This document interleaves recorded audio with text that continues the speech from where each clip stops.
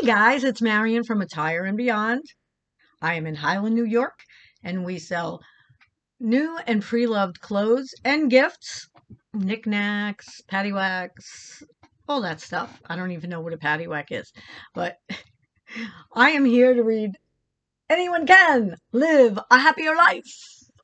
So, we are on Feel the Feeling, Attract Instantaneously, written by Faith McKinney.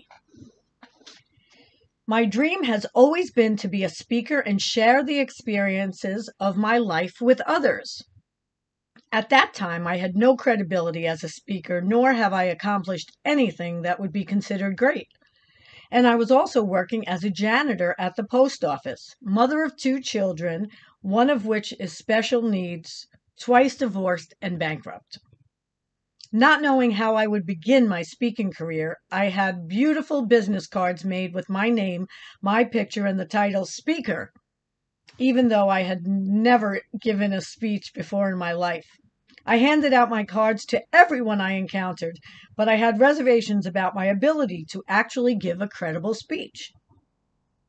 I felt as if I weren't being authentic, but I continued handing them out. Speaking was my main priority, and I was willing to make sacrifices in order to achieve my goal. However, I knew I needed training, and I didn't know where to find someone on my extremely limited budget. In the spring of 2008, world-renowned speaker Les Brown came to Indianapolis to speak at a networking event. I wanted to meet Mr. Brown, so I went to the event and passed out my business cards to everyone I met. To my surprise, I received a call the next day from David Bridgeforth, a young man just 3 days older than my own daughter. It turned out that David was a speaking coach as well as protege of Les Brown. David offered his services to me at a fee that was within my budget, and I happily accepted his offer. For the next 2 years, I worked with David.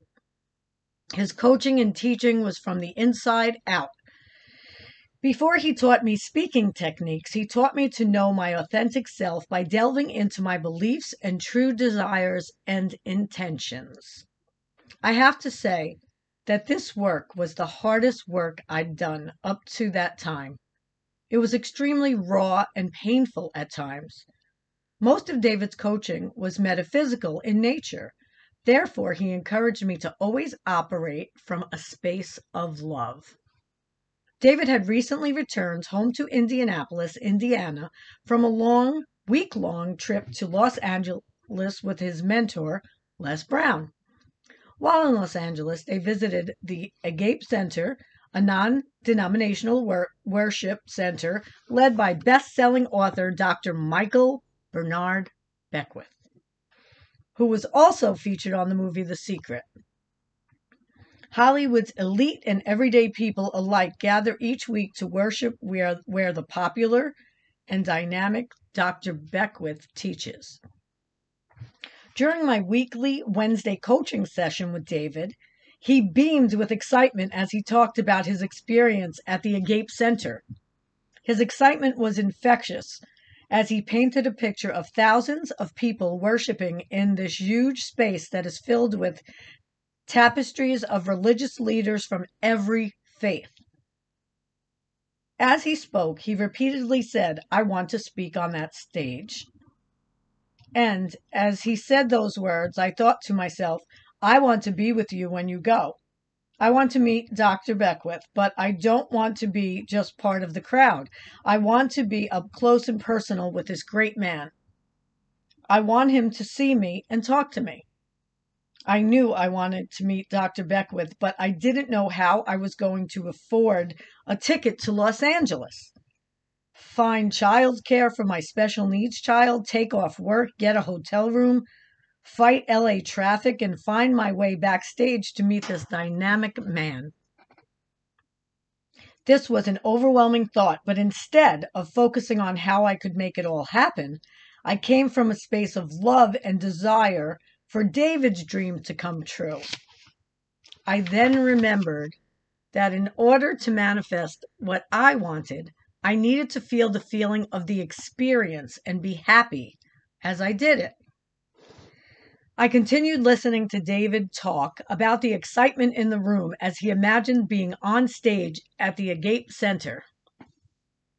I hope that's how you say AGAPE. I don't know if the center is called something different. I imagined myself being there at the center with David. I felt excitement for him as he spoke. I closed my eyes and felt the excitement along with David. I could almost feel being with David and Dr. Beckwith. It was exhilarating. The next day, while I was working overtime at the post office, listening to music and emptying trash cans, I received a phone call from Heather, a leader in a Kabbalah class I had taken. The call was referring to a class community service project. I, along with a few members of my class, volunteered to work the phones for Pledge Night at WFYE, the public broadcasting station in Indianapolis. Heather informed me of the address and the time I needed to arrive at the station, and she also said, "Oh, by the way, I found out the celebrity guest host will be Michael Bernard Beckwith." I was amazed. Just the day before, I had imagined meeting Dr. Michael Beckwith up close and personal, but I had no idea how this would happen. But instead, Dr. Beckwith came to me. Just the day before, I had imagined it. The universe conspired in my favor. The solution was absolutely perfect in every way, coming from a space of love, feeling the experience, and being happy helped me to allow what I call magic to happen. I understand that what I truly desire can manifest almost instantly when I feel the feeling. And I wrote, "Isn't it amazing how our thoughts really do create our reality? Isn't it? Wow." My intention in writing this book is for you to realize or see you can use your mind, heart, and body to change your life. Do I think you will? If your intention is to do so, you will. If you truly believe with your heart and soul, you can, you will. Hear that. You can and you will. Anybody can. Anyone can. If it comes from your very core, you can do it. Setting intentions sometimes gives me strength. It helps me to be more determined. That's it for this reading, folks. Anyone can live a happier life. The next chapter now I am going to read is Focus and Faith. And that will be soon. This is Marion from Attire and Beyond, reading Anyone Can Live a Happier Life. If you like this video, please give me a thumbs up. And if you haven't yet and you would like to, please subscribe and hit the bell, and you will get notified anytime I put out a live video. And I do my best to put them out very, very often. And I appreciate it. Thank you. My Poshmark closet is Marigold, MARILGOLD, if you want to go take a look. And my website is Attire and Beyond. And I am also Attire and Beyond on Facebook, as you see, and on Instagram. So, see you soon. Leave me a comment, anything, if you have any questions or anything.